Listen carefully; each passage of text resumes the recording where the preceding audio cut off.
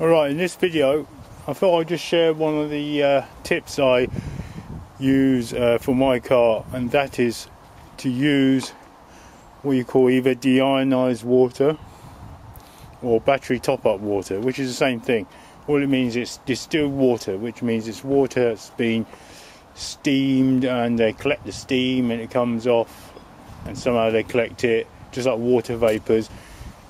What you get from that is you get no ions in it, or in other words no metals in it, or in other words nothing that can form a crusty kind of layer inside. Say for example when you boil your kettle at home, after I get a crusty layer, especially if you live in hard water places like I do.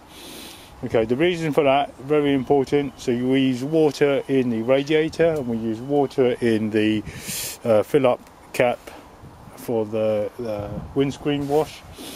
So what we don't want in there, we don't want deposits of ions, we don't want deposits of crusty limescale in there to clog your radiator up, because I have in the past used tap water and a long time ago, and every now and again what you'll find is your radiator is blocked. Not completely, mostly partially blocked, and you find your car overheating. Right, so part of your radiator would be cool to the touch, part of it would be hot because it's blocked. What you get from there, the downside of that, sometimes even you'll find inside your dash, inside just under your steering wheel, inside there's a heat exchanger, and it's basically like another little radiator. If that thing gets blocked, what you'll find is you might get no heating at all inside your car, or worse still, it leaks and you've got your carpet's going to be all wet. So if you want your car to run efficiently without having to ever change your radiator, make sure you use deionized water or battery top-up water, whatever you want to call it. Now here on this one, make sure you label everything. In the past I've mixed 50% antifreeze to 50% distilled water, I've mentioned it and it's there, and I've crossed off the screen wash. There's two types of antifreeze I can think of, the blue ones and the kind of pink ones. The pink one lasts a bit longer if I remember rightly, about 5 years, and the blue one is about 2-3 years. So you can buy it ready mixed if we're talking about radiator antifreeze, or you can have it concentrated like this. The ready mixed ones, I don't know.